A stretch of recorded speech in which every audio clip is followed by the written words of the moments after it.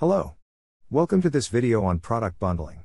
In this video, we will look at the process on how to bundle products through the SAP S/4HANA sales kits.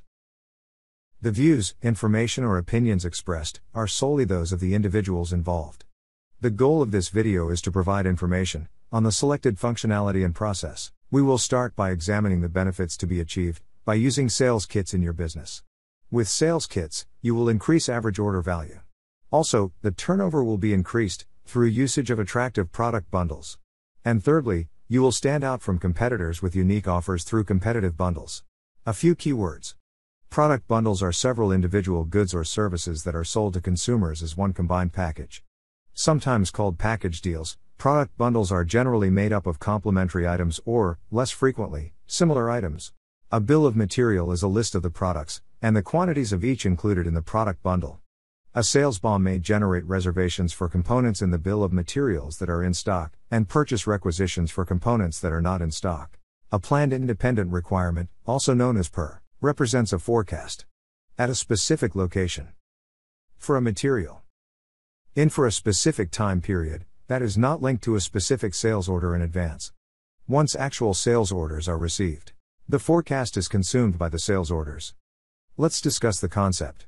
Companies often bundle products, while also selling the same products independently. The first method to use for sales kits puts the pricing, delivery execution, billing and reporting on the item number which represents the sales kit. The second method puts it on each line item. This is useful in scenarios where the items have different VAT, or export and import tariffs. Our scenario is the following. We have 3 products, which are planned according to forecast. These JOX Kit 10, JOX Kit 11 and JOX Kit 12. We will look at the planned independent requirements, and we will post 2 separate sales orders. One sales order will be for a kit, one sales order will be for a single product. We will then review how the sales interacts with the forecasted quantities. In our first demo scenario, we start off with reviewing the forecast values. The planned independent requirement values represent forecast values, or the consensus demand, which can be managed in SAP Integrated Business Planning. In our example, we are changing the previous monthly forecasted values due to changes in the market conditions. These planned independent requirements is a combined forecast, both for individual sales and sales as part of a kit for the item. Next up, we create a sales order. This sales order can also be integrated from C/4HANA. We enter the customer number, customer reference and the reference date. The sales order is created with the top item, which will be explode with the items. The pricing and delivery execution will take place on the item level. Having the pricing on the is useful, particularly in export scenarios, as each item will carry its own export codes. Next we will check how the forecasted value of 300 pieces has changed, when the product bundle sales order has been entered in the system. We check the material situation of one of the items inside the product bundle from the previous sales order. Our sales order of the quantity of 30 has consumed 30 pieces of our forecast. As can be seen, we have only 270 pieces worth of forecast left. Creating the outbound delivery will be next step. The 3 items contained in the product bundle are present in the outbound delivery. We save the delivery document. We make a simplified pick for the outbound delivery. Instead of having the picking operations performed in extended warehouse management, we enter the pick quantities manually. As soon as the sales bundles has left the premises, we post goods issue. The last step in the sales process is to create the customer invoice, also known as the billing document. We mark our sales order, and press the Create button. The invoice type and invoice date are selected manually, for demonstration purposes.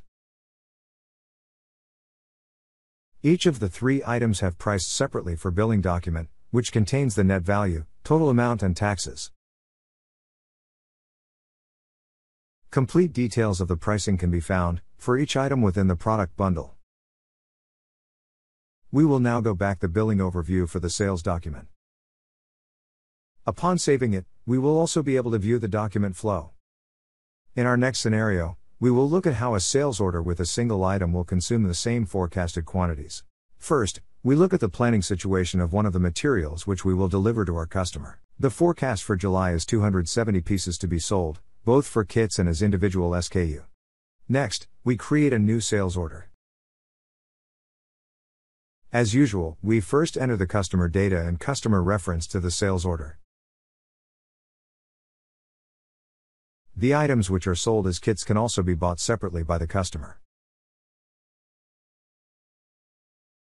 Each of the items which belonged in the kit, in the previous example, are entered into the sales order.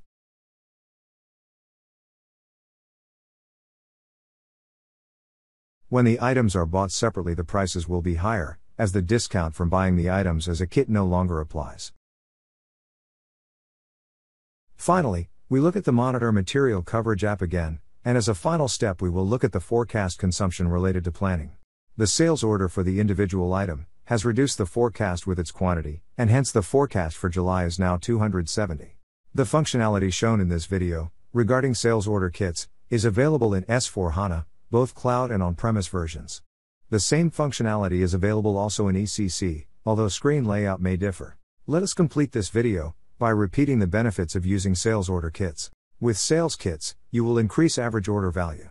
Also, the turnover will be increased through usage of attractive product bundles. And thirdly, you will stand out from competitors with unique offers through competitive bundles. Thanks a lot for watching. Please comment, like and subscribe. More videos like this coming shortly. See you then.